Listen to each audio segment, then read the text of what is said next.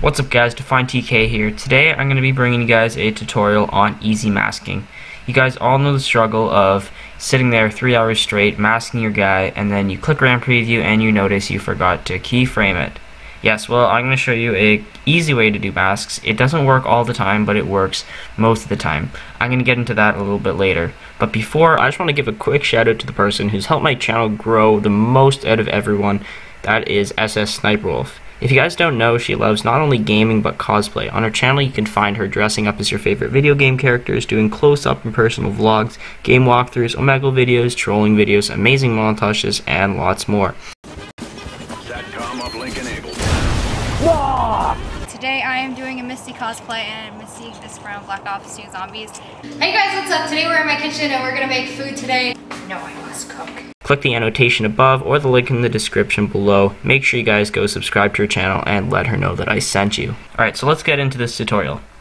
This right here is what I'm going to be doing. Get low when the whistle go. Alright, so let's go into the version that doesn't have the mask. Get low when the whistle go. So obviously what you want is the text behind the guy's leg, behind his gun.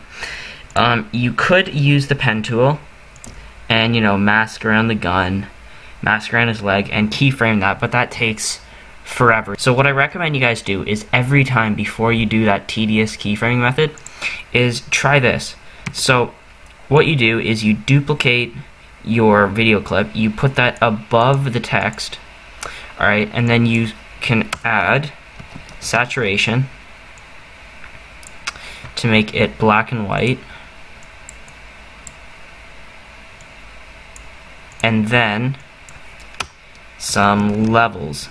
And basically what you want to do is make it really contrasty. So bring the white up until the background is white, and then bring the blacks in until your guy's black.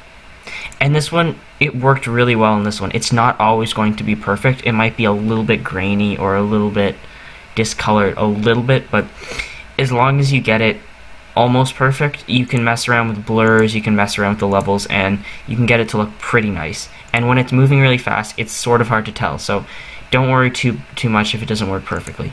Alright, so once you're done that, you just change the blending mode, or the track matte, sorry, of your text, and make that a luma matte. So as you can see now, it goes underneath the guy's leg and the gun.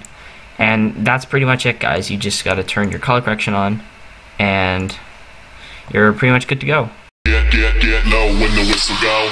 Alright, so as you can see, that looks pretty good. Thank you guys for watching. If you enjoyed this, if you found it useful, make sure you leave it a thumbs up, a comment, and link me your edits if you guys tried this out so I can give you some feedback. See you guys next week. Take it easy.